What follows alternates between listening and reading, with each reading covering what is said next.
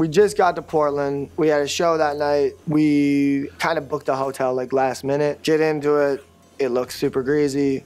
Go to sound check, do the show, sleep in the hotel, wake up the next day, get going, and we start realizing that our DJ Rich A, is got like these things all over his like neck and like kind of on his arm. They're popping up, and there's these red things that look like mosquito bites. But as days go on, a few days go on, they start getting bigger and bigger and bigger, and they start getting like massive. Like I'm talking like huge. Like I'm talking like a half-inch up bumps.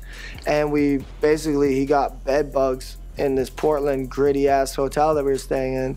Man, we felt bad for him, man. Like he was in the back of he's total soldier, man. Didn't even like really like, you know, let it get to him too bad. But like, dog, sometimes he'd go up to me and be like, yo, how does it like look? Like, is it okay and stuff? And I'd be looking at his neck, and I was like, yeah, man, it looks just fine. But it was like hectic as hell, man. He's DJing every night, and it's all like, you know, we're sweaty on stage and shit. And it's just like, he's got bed bugs like all over him. Like I'm talking like 40, 50 bites. He's a trooper, man. Shout outs to DJ Rich A.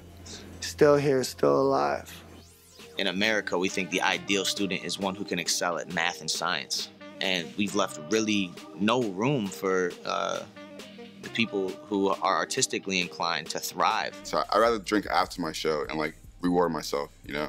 So, but job needs to get done first. The reason the cops pulled us over is because we were yelling outside our window when they had somebody else in custody already. We was like, damn, how y'all get pulled over in a bike? Social situations where sometimes I'll catch myself just being in the conversation and not actually being present in it, and I'll just kind of say what navigates me through that conversation, but really in my head I'm just thinking about other shit.